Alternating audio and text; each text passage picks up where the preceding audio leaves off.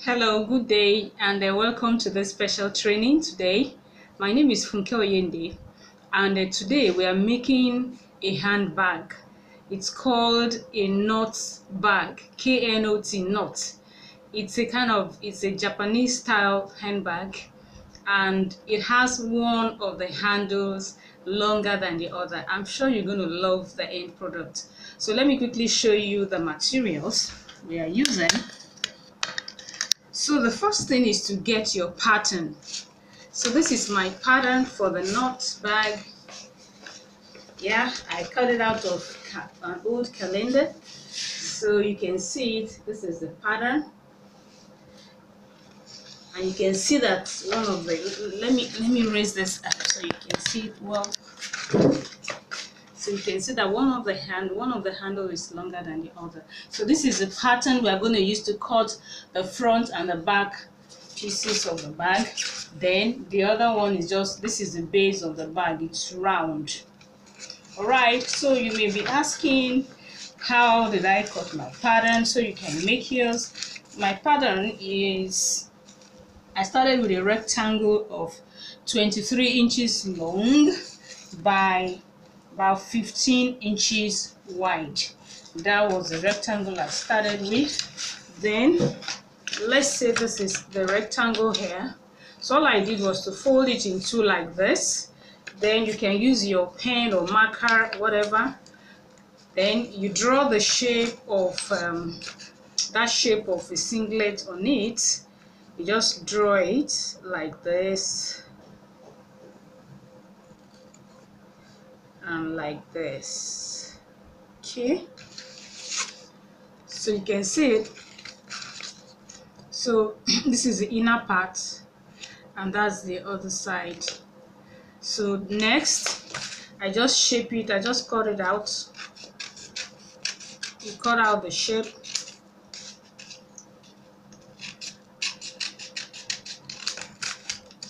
So after cutting it out, you have this. So what I did was to just cut off, just reduce one part of it. So that's the template, the pattern for the front and back pieces. Then the base, since my base since it's 15 inches wide, so I know that around I'm going to have about 30 inches around. So I now added about 2 inches because I'm going to pipe that base. There's going to be a piping on it, and when you pipe, it's going to become smaller. So I now cut a circle that has a circumference of 32 inches, so that by the time I pipe, it will come down to the 30 inches I actually need. So that was how I got my pattern. So after getting my pattern, I used it to cut out the pieces of the bag. I'm using this fabric. There's fox fur fabric here. This is the fabric I'm using. You can use any fabric, any material you want. So, but this is the fabric I'm using. It's like 4. So I now use that pattern to cut my front and pieces from the 4 fabric. Here is it, front and back.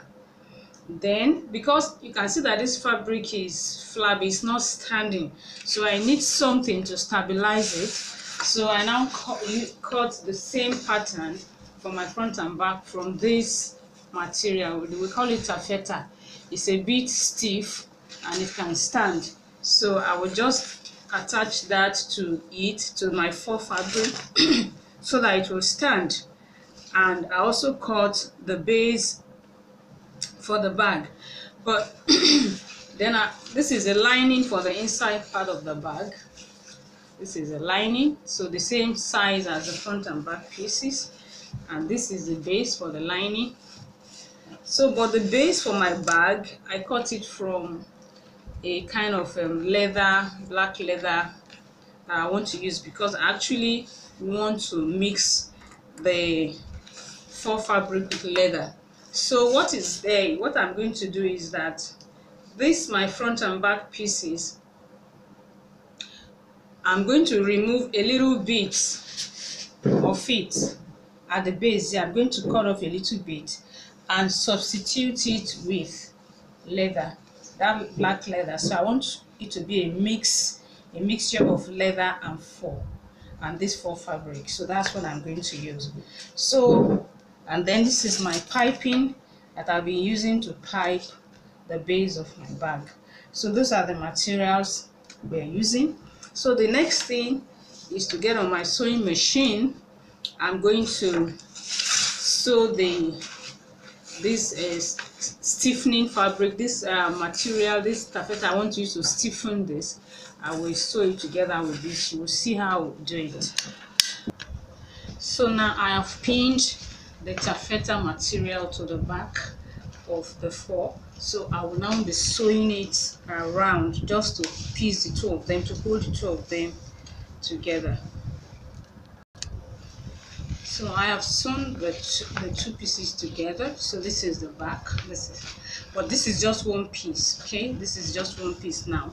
The lining will still come on it. But the next thing I want to do now is to add. I told you I will be removing a part of this front and back pieces at the base and replace it with leather. Okay, so my leather, the small piece I want to join to it, is just 3.5 inches wide and the same 15 inches long. So that means I'll be removing 3.5 inches at the base from the front and the back pieces and replace it with leather, so that I'll have two colors. So after cutting out that base, that 3.5, you can see it's shorter now. So I will just bring my leather and place it on top, right sides facing, and stitch them together at the base. After stitching the first time, I will now turn it down and now top stitch it so that it will lie flat. So here is what I have. Now I've joined the leather to the fur, and I did it for both my front and back pieces. If you like, you can do it for only one. Maybe that will just be the front, but I prefer to do it. So I want to use this small rope here to tie a bow that I want to attach to the front of my bag. So the front piece. So as just to beautify it a little bit. So I just use it to form a bow, and I'll stitch it to the middle of the front on top of the black and fur where they meet.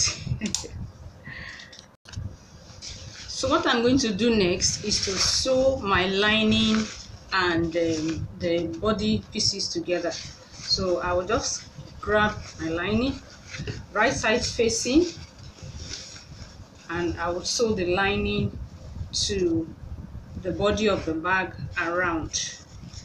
But before I do that, I want to attach a pocket, inner pocket, to one side of the lining so that I will have an inner pocket. So I just grab a small rectangle of lining fabric. This one is measuring 13 inches long and 6 inches wide. So I'll fold it into two and I'll sew it all around. I'll just leave a small space to turn it right side out. So after sewing it around, this is a small space I've left. So I will now turn it right side out. So you just get your scissors or something long and you push it in and bring it out through that small hole and turn it right side out. So this is what I have. So I will now be sewing this to one of the lining. So I'll just place it on top and I'll sew the three sides like this, like this, like this. I will leave the top open. So with the inner pocket sewn in place, so I will now sew it onto the front and back pieces, right side facing, but I will leave the bottom open for turning it out. So after sewing around, I'll be turning right side out from the bottom of the front and back pieces.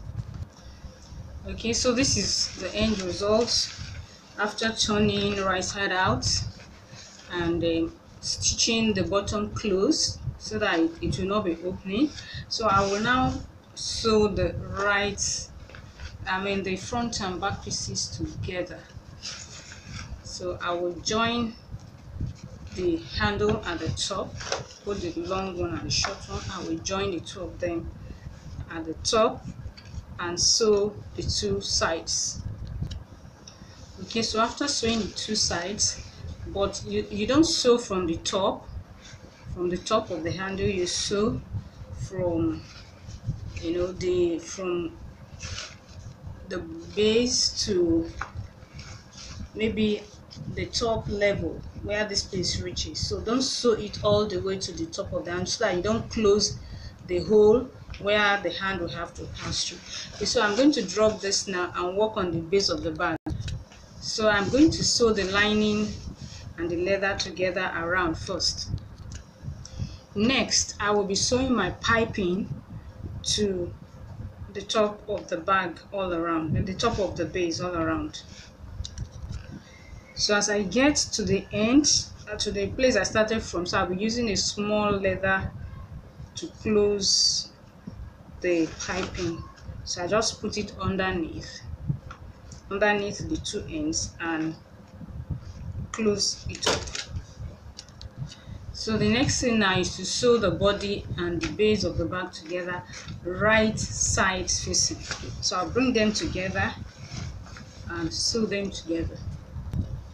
So after sewing it round, the next thing is to get a small piece of taping material and cover all this around for a neat inside. Then I'll turn it right side out.